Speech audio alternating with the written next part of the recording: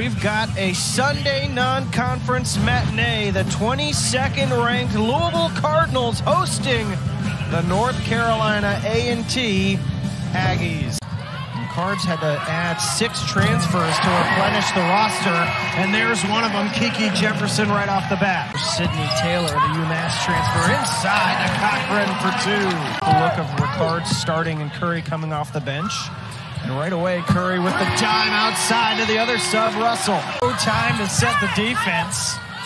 It ends up back with Russell. It's still alive. Curry for 3. Got it! For the teammates of the point guard is Russell wide open for 3. Got it! Curry for 3. Got it! Nice pass from Willis, but Von Scheich erased it. Couldn't clean it up, but she keeps it alive. Cochran.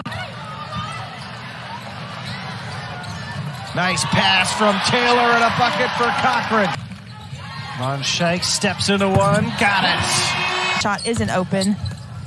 It just opens up the floor so much. For Cone. Clark had her second chance blocked away. Was there ready to take the charge and then just stepped out of the way. Right back in the other direction. Not getting as much ball movement as they have been. They're working against Cochran. And Cochran swats that shot away. And then the steal from Cochran. Leading ahead, the lay-in is good for Jefferson. Harris steps through and flips it in. Stambololu, a nice pass underneath to Harris.